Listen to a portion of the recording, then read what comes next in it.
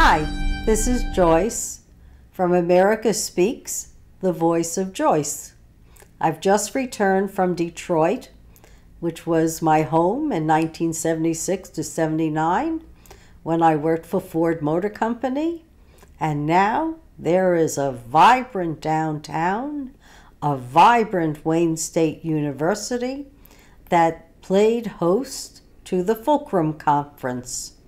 Fulcrum Conference was a conference sponsored by the Ford Foundation, Google, Singularity University, and several others that I can discuss on my blog site. In fact, all details will be found on my blog site in the next few days, which is America Speaks, the voice of Joyce.me. So I look forward to any comments afterwards, and if you want to email me, I'll give you those instructions as well. But let me tell you why I think the future is bright for labor. There were 300 dedicated folks who attended this conference. Every one of us was invested in making lives better for all of us who work. We're not looking for a living wage only. We're looking for a living wage and a quality of life that will include your family and your community. And I was heartened because I heard how AI, that I have dreaded all these years because there is no ethics involved, can indeed become a tool for all of us. They're looking to develop artificial intelligence that will be an aid to labor. It will work to help people assemble, thousands of people assemble in a matter of days at a moment's notice. It will work to help organize and unionize Uber and Lyft right here in New York City. It's already started with the Guild. And to accompany that organization is a benefits counselor, somebody who will provide benefits for the new employees of Uber and Lyft. And don't think that your voice won't be heard, because our goal is to make sure that labor has a seat at the corporate table, that you have a voting voice.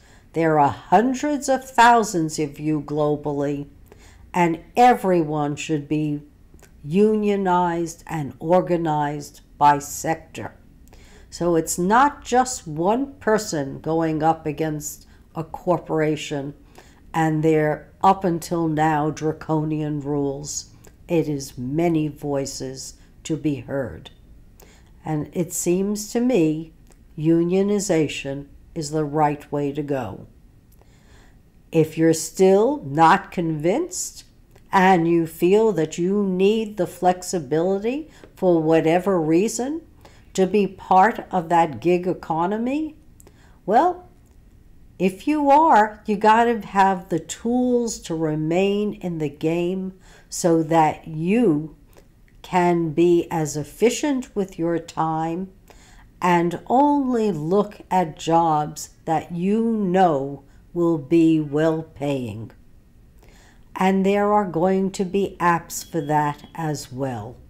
Every community, I found out, has to report what jobs are available in their community. Los Angeles is actually going to act on it and link employers to people seeking jobs. The app can be developed, I understand, in 6 to 9 months. It's not here in New York City yet, but I certainly am going to push for something like that because it's a good idea. People do not deserve to work for pennies. They don't need to subsist.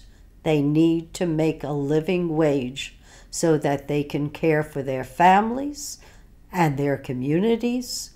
And if they wish to pray, they could pray. If they wish to take a vacation, they could take a vacation.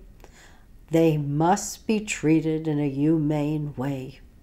And I think that we all agree that that's what's right and proper. Almost 45% of the population will be in gig work. That work's got to be organized. They're going to be doing it for retailers as we speak, so that people know what their hours are and what to expect at the job and how much they'll be paid, so that it is not too disruptive to their lives. In order to get this way, we've got to be organized. Not everyone is a B corporation. A B corporation is a corporation that has a social conscience. I understand the new Toys R Us is indeed going to be a B corporation, and they're working with MIT so that they can recruit and train a labor force and give back to the community. That's what it's all about, integrating all of us within our communities, identifying the needs of the community so that we can educate people and give them the skills required to work within their community, and above that, to also provide the transportation that once they've got the skills and the job, that we know they can get there. So there's a lot of work to be done. But if we look at today as ground zero, and we start working with people that I will identify on my blog site, I think in 2 or 3 years, we really can change the fate of labor, and the future for labor will be bright. So take care, everyone.